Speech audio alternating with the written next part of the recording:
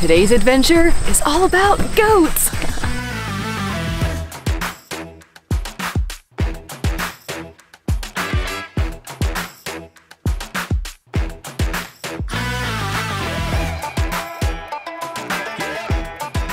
Yesterday we spent our first day in Wisconsin's Door County exploring different parks, seeing beautiful Lake Michigan and bay views, riding a tractor to an island, and attending our first ever fish boil. And for our final adventure in both Door County and Wisconsin, we're going to tour a local goat farm plus try some delicious goat milk foods. One thing we have loved getting to experience lately are some of the amazing small local businesses we come across in our travels, like Union Star Cheese, and sharing their business and story with you. And today we're here in Sister Bay in Door County to tour Door County Creamery, which is a goat farm that not only raises goats but also makes goat milk gelato, goat cheese, goat milk soap, and has a restaurant with some delicious food items. They offer tours of the farm Wednesday through Fridays, which cost $45 per adult and includes a goat milk gelato tasting, cheese tasting, goat milk soap, getting to hang out with goats, information on how they operate their farm, plus 20% off at their creamery store and restaurant. We're about to head to the farm and we are so excited to learn more about the farm, hang out with goats, and eat some delicious food.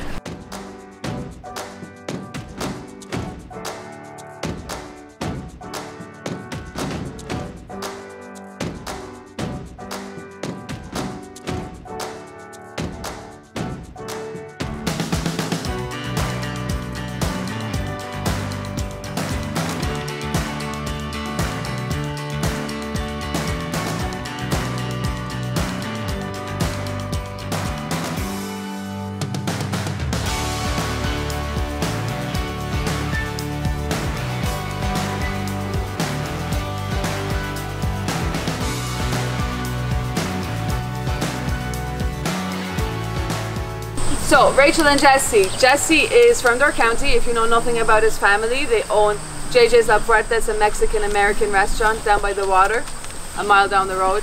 And then right next to it is the Waterfront restaurant. That's a fine dining restaurant.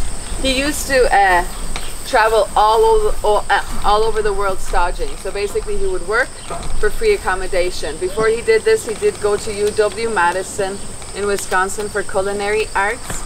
And then he started his travels. He fell in love with the whole goat scenario in Avignon, France. That's where he would wake up, he'd milk some goats, make some cheese, drink some wine, you know, and then repeat.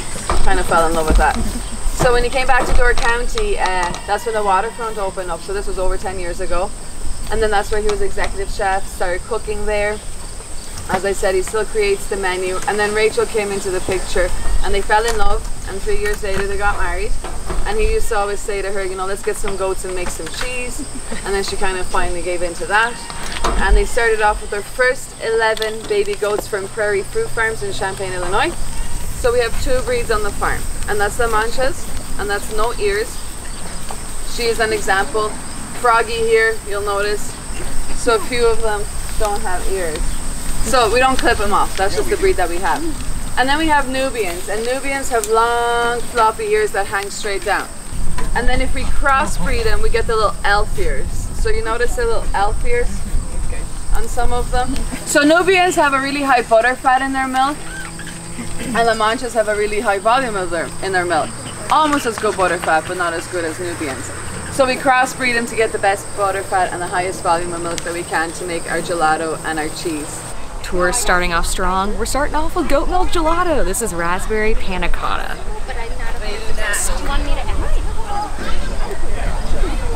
That raspberry flavor is so fresh and good. And it's incredibly creamy.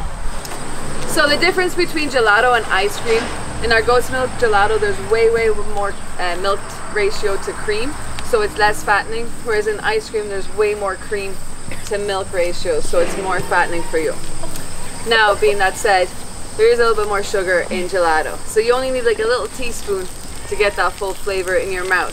And that is because there's less air whipped into gelato. There's about 25% air whipped into it. So that's why it's so creamy and decadent and rich.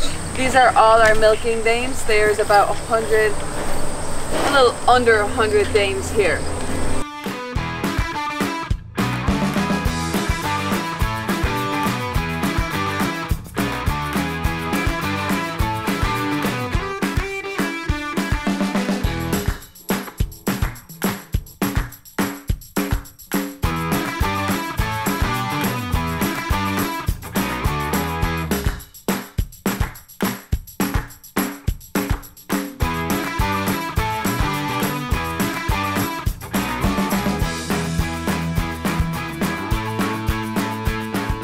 So we have 3 boys. We had 4 about a month and a half ago. We lost Pacino. So little Brady is 3, and then next to him in the middle, the brown and white with the black mane, that's Capitoa. He's 5 years old, and they're 2 purebred Nubians, long floppy ears. And then next to them, the other one that they're petting is Dan. So he has no ears, he's the Mancha. Come the end of September, usually October, tours don't stand this close. It's pretty far away. That musky smell that they put on themselves to attract the dames is there, and they're yelling and the dames are yelling up here, so we know it's time to get them going. And he sections off about 20 to 30 dames in a section, and then he'll let 1 buck in there and leave him in there for 2 to 3 days, and then rotate bucks in and out of different sections for the next 2 to 3 weeks. Very quick, very fast process. There was only 8 dames that didn't get pregnant this season, 5 last year.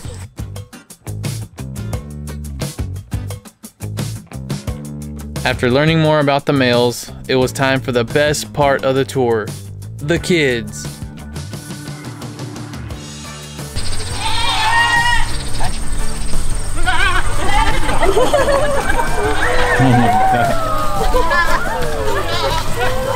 I could cry right now. This is the cutest thing ever. That's awesome. The best thing in the world is our baby goats running at you.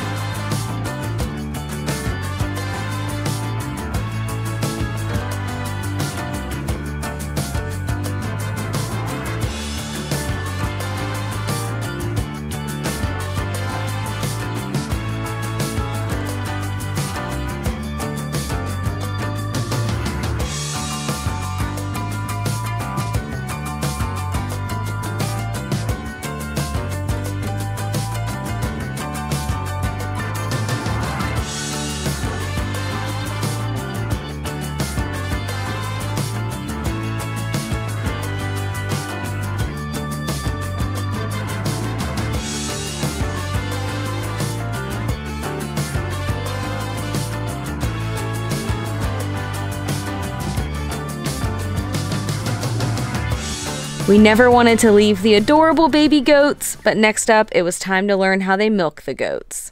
So this is where we do the milking. We milk the goats twice a day, every single day. Once in the morning and once in the evening. The goats dry out about the end of December, come the beginning of March. They'll dry out completely, and then we'll start milking them again when they have babies again come March next season. We have a 200-gallon tank. This usually fills up every 1 to 2 days, right about now, and then as I said, the season goes on, it will slowly start to fill up less.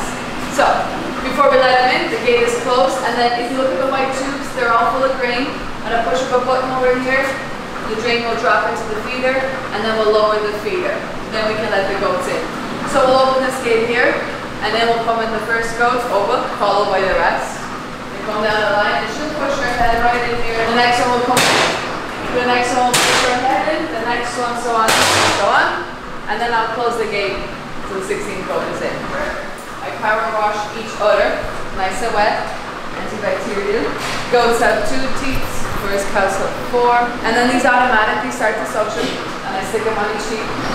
Once all of them have been milked and all the cups have fallen off their teats, at this point the teat is opened up, so to prevent any harmful bacteria entering their udder, we use this Benadryl. It's like it's a blue color, so you see all these blue udders walking out. And this helps prevent any harmful bacteria entering their udders when they get out into the field. Our milk tank fills up every 1 to 2 days right now. Jesse will come with the milk truck, pick it up right away, bring it straight to the creamery, and we'll make cheese and gelato. We pretty much make chef 3 times a week, and then gelato as well every day. So we go through all of our milk, we need it. The final stop on the tour was a cheese tasting, where we tried 6 different types of cheeses that they make with the goat milk. Chèvre means fresh goat cheese in French. This is like a cream style cheese. Great on a bagel. This is one of our biggest sellers around Door County. We also have about 12 other different flavors that we add into the plain.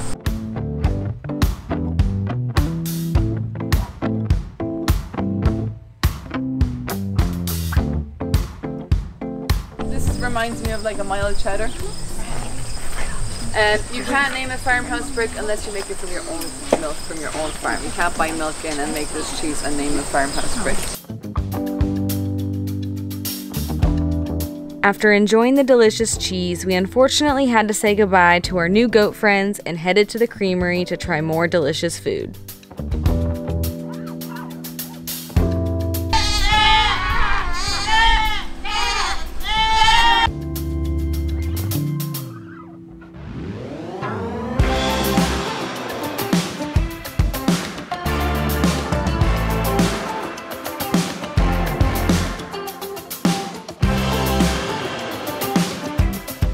The tour was amazing and we learned so much about goats, how they make cheese, and just about the farm in general. The best part though was when all the baby goats came running at us. That was the cutest thing I've ever seen in my entire life.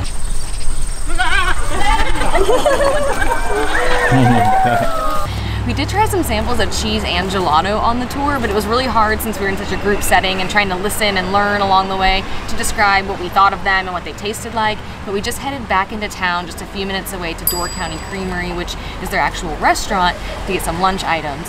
But one thing that surprised us about this place is it's not only a restaurant, and they have gelato here, don't worry, but they also have so many things for sale. There's like home decor, there's goat related stuff, they have all their cheeses for sale, they have little knickknacks. It's a very, very cool spot.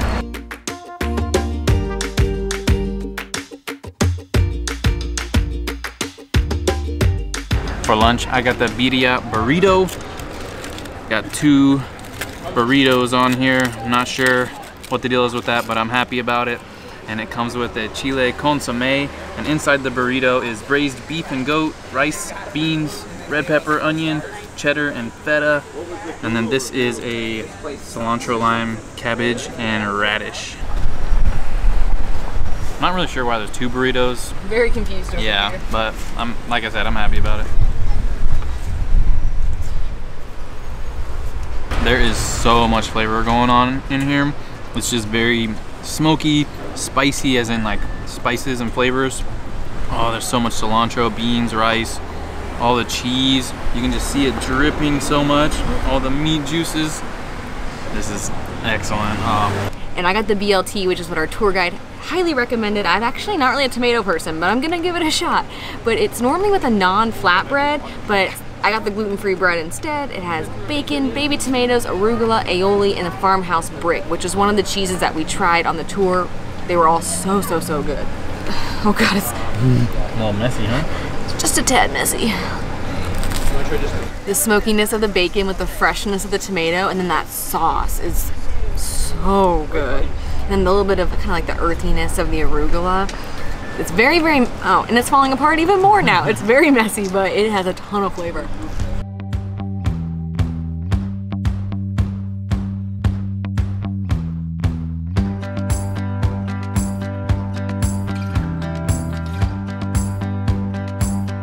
And now for the real reason we came here, the gelato. So on the tour we had the raspberry panna cotta, but we had to try some other flavors. So I got the cashew caramel crunch, I think it's this one, and the roasted almond fig. Oh man. So I started with the roasted almond fig. Oh man, it's so creamy. Oh, it's just so creamy and so good. There's just a little swirl of, I guess, some kind of roasted almond fig sauce in there with the ice cream. You can really taste like the figginess of it, and it's just kind of like that fall spiciness to it. And you can feel kind of the grit of the fig. There's actual figs in there. Really awesome flavor. I got the coffee toffee and then the cashew caramel crunch, and I just tried the coffee toffee first, and it is so creamy. It's made with goat milk, but you really can't tell. Like, it doesn't have like a goaty flavor to it. It's just incredibly just rich and creamy. And they were saying the kinds of goats that they have them because they have like really good like butter fat and kind of like a creaminess. And you can totally tell when you're eating the goat milk products.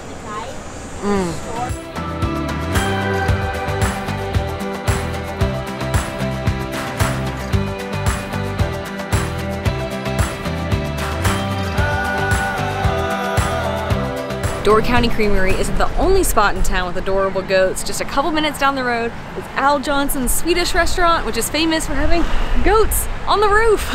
It all started when Wink Larson, a friend of Al Johnson's, gave Al a goat for his birthday named Oscar and put him up on the roof, and now there's always a handful of goats on the roof every day except for in the winter and in bad weather. And if you're not here and you want to check out the goats, you can watch them on their goat cam. Al Johnson's is a Swedish restaurant and they also have food, but we are so full from our Door County Creamery adventure, but we could not come to Sister Bay and not check out these super cute goats.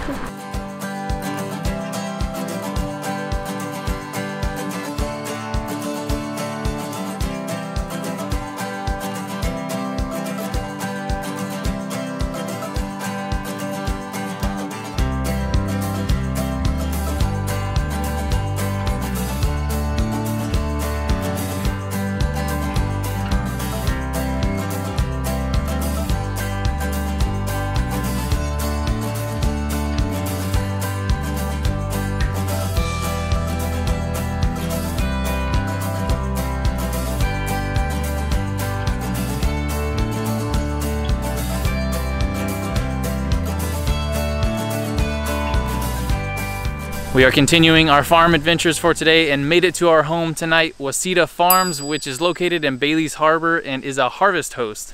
We shared a little bit about Harvest Host last year, but basically it's a yearly service we pay for that allows self-contained RVs to stay at all kinds of places like farms, wineries, museums, golf courses, and other businesses for free with the rule that you support the business. We've stayed at an alpaca farm, golf course, farms, and a sculpture park, and they have all been really fun. But this may be the best view we've ever had at a harvest host. They drove us out to this land that they have across from the farm, and we're right on Kangaroo Lake. We have this whole area to hang out. We can get in the lake and swim if we want to. And the best part is no one else is here, so we have it all to ourselves.